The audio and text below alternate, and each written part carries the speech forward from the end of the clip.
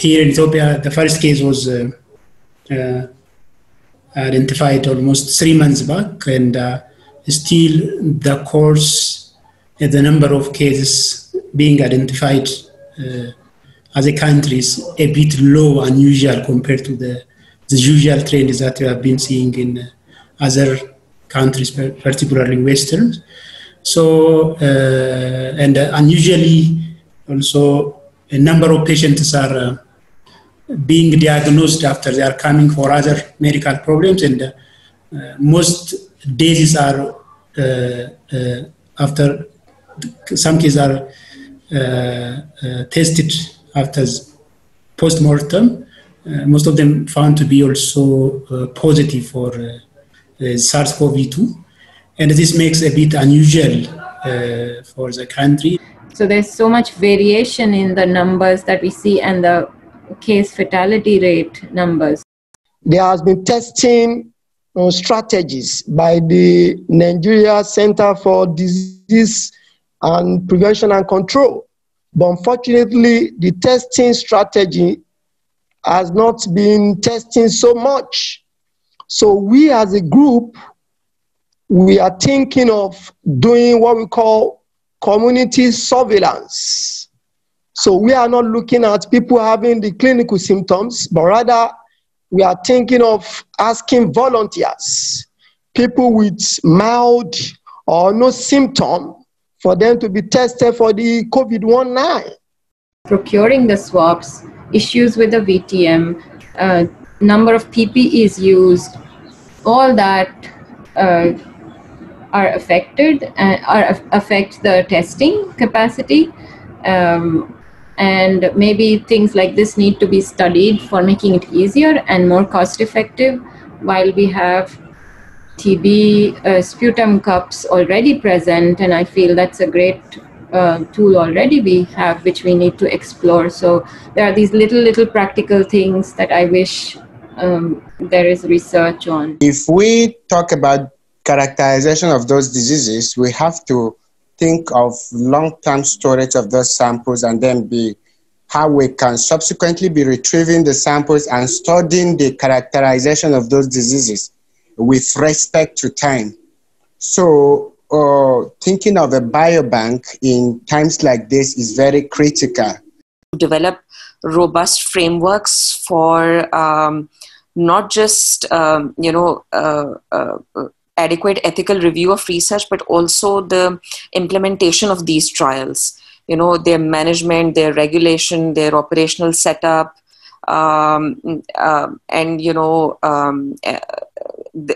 because these are the areas that are usually, they act as barriers for us whenever we try to even implement clinical trials for our routine diseases. So when faced with a pandemic, these deficiencies are, they become even more gravely highlighted. The issue of the lack of ethics sensitization amongst researchers and our very limited attempts at community engagement for therapeutic trials or any research for that matter. And I think it is this lack of community engagement that has led to a lot of misinformation within the community, which is now becoming a huge barrier to implementing anything related to, control of this pandemic. And I think this will also affect us once we have a vaccine. We need to enlighten the community about the health issue, like how do they use water to clean their hands, how do they get access to hand sanitizer, how do they encourage them to use the face mask.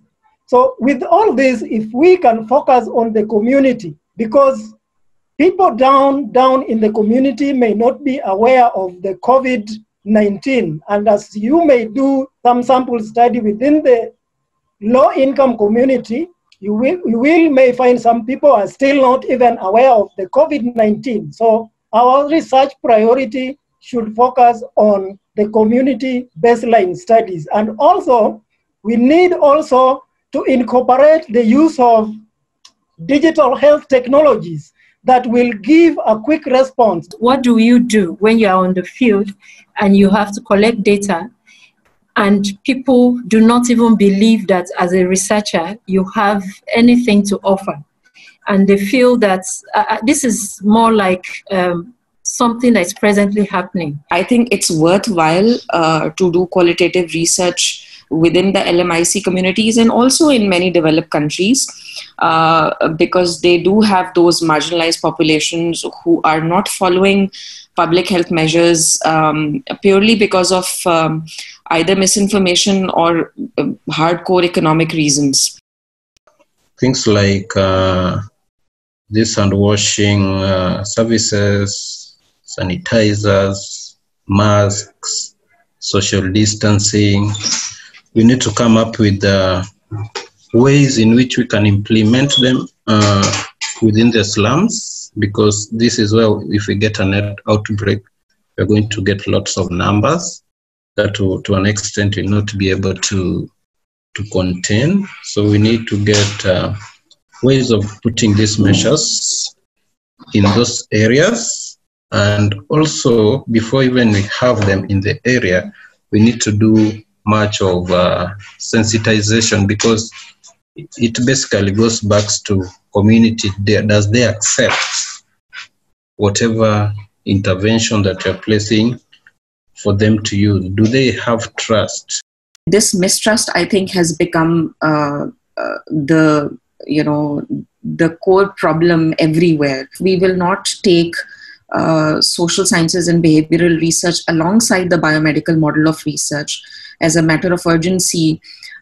We will not be able to benefit from the evidence that is emerging from biomedical research when that emerges. I think that the bottom line is that funders should fund studies or maybe prioritize studies that are large-scale, collaborative, that incorporate social sciences and behavioral research and community engagement alongside testing biomedical interventions, including vaccines. One final point on the importance of generating leadership, research leadership in LMICs, because without that, the status of healthcare access for LMICs would not change. Really go back to our sustainable development goals, the impact of putting in place the public health measures that we are currently putting in place, the impact of them on countries meeting our SDGs that we had put forward in 2015.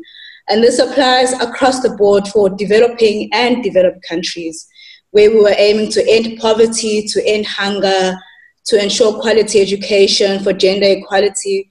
We are now moving backwards with some of the measures that we have put in place, particularly with lockdown containment.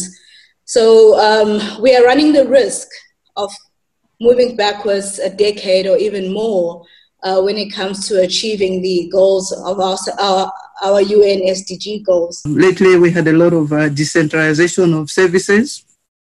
And I'll be interested to see how now in this current environment, things are working, both in terms of resource allocation, but also what is the approach that the government is using.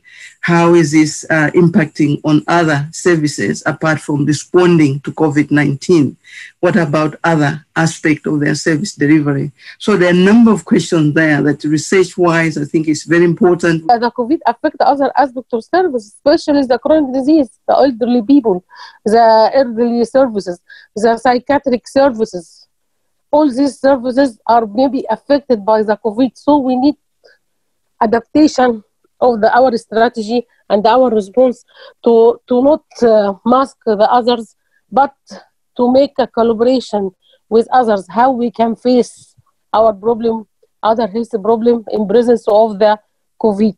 This is very important. The COVID-19 pandemic for Zimbabwe has actually brought another layer of vulnerabilities for children, women, and men. And how we see it is we have been struggling with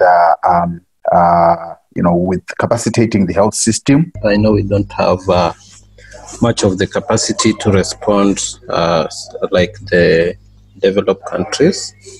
And at the core of our interventions, we will think much on public health interventions. And so we just need to come up with research questions that we are able to evaluate and quantify at the end of the implementations or the process of the research. And then we need to see how can we instill public confidence to trust that the public health interventions that the various governments, organizations, and NGOs are doing are actually going to curb or reduce the rates of infections and even admission, hospitalizations, and so forth. Research, especially biomedical research, depends a lot on the context of the healthcare infrastructure of that region. And lower middle income countries already they have fractured healthcare infrastructure at best, which is further taxed in a pandemic such as this one. And then there are certain social and economic realities of LMICs also.